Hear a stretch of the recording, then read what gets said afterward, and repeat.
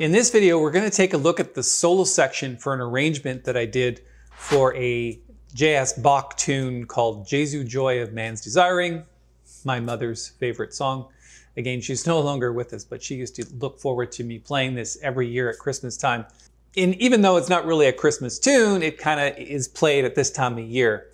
And if you don't recognize the tune, it goes like this.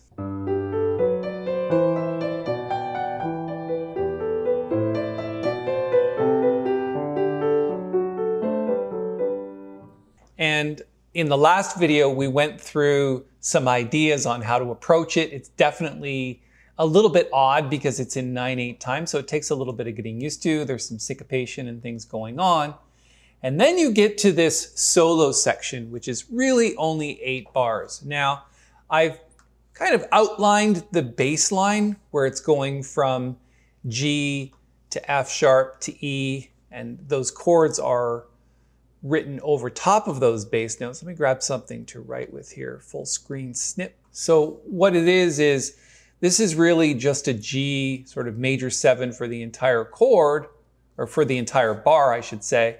And then the next one is just E minor 7 for the entire bar, then A minor 7 for the entire bar, and then D7. So those other chords are really just passing chords. So what you have is, if you're counting off in your head, 1, 2, 3, 4, 5, 6, 7, 8, 9, 1, 2, 3, 4, 5, 6, 7, 8, 9.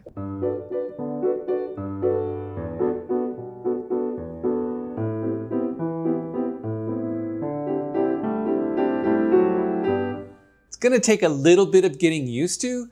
I just try to think of it like 6/8 and then add another bar of 3/8 time. So.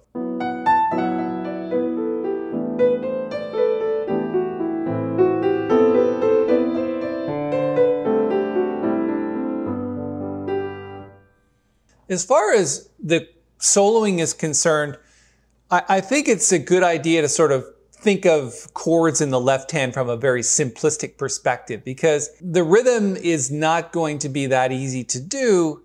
So you're going to want to not have to think too much about what the left hand is doing. So let me throw out some voicings for you here. I think, let's just do it like this. We got an F sharp here, a B, and an E chord, and an E. So that's a little chordal voicing. So this is voiced in force. For the G chord, then E minor, you're going to go down a step and do it in force as well. So you've got E, A, and B. So this is just going to make it a little bit easier. Then let's put a cluster in for the A minor chord. Let's do C, E, and B.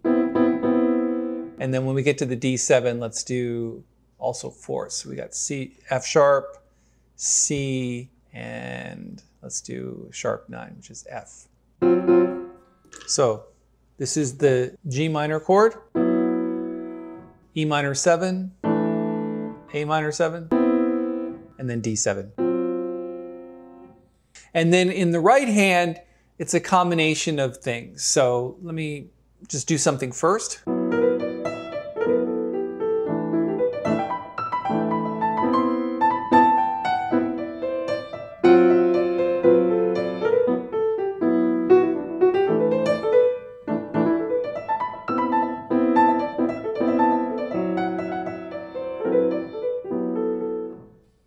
So I think pretty much stick to the sort of G scale. That would be a good idea. So just a G major scale.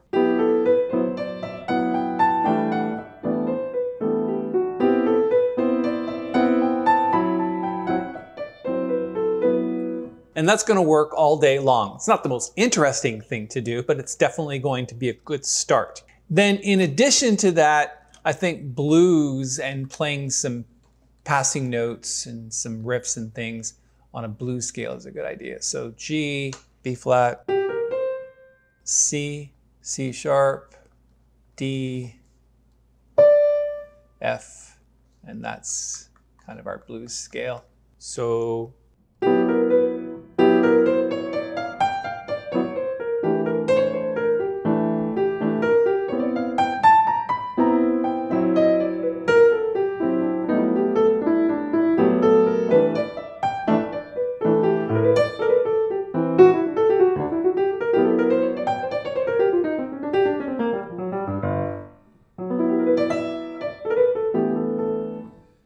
So there's a couple of ideas.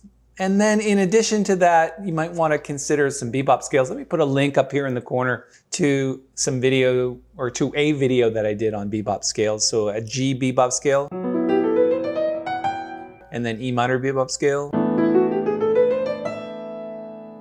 and then A minor bebop scale, and then D7.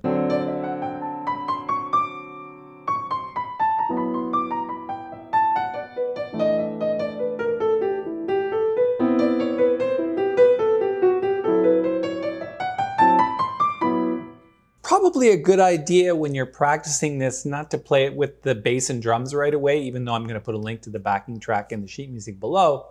It's really just sort of get your fingers around the concept of 9/8 time and the chords that are passing by fairly quickly.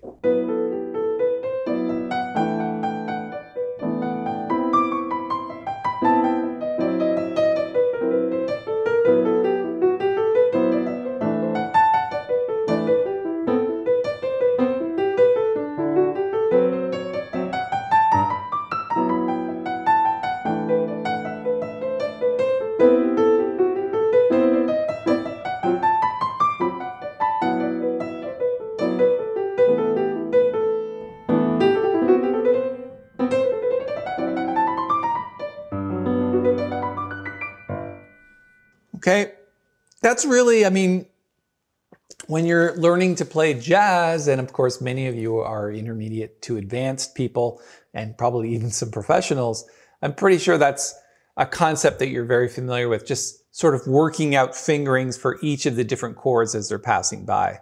And what I'm going to do now is play the entire tune for you, give you an idea of what it should sound like, what the arrangement sounds like. And again, I'm going to post a link below so you can grab the arrangement and the backing track and practice all day long. Hopefully you'll play it at your next gig or your next concert, because people love this tune and they recognize it instantly as a very famous tune by J.S. Bach, and also it's kind of got a great relationship with that whole sort of jazz idiom. So let me play it for you. If you like this video, give it a thumbs up and subscribe to the channel, but stick around. I'm going to play it right through to the end. Let's have some fun.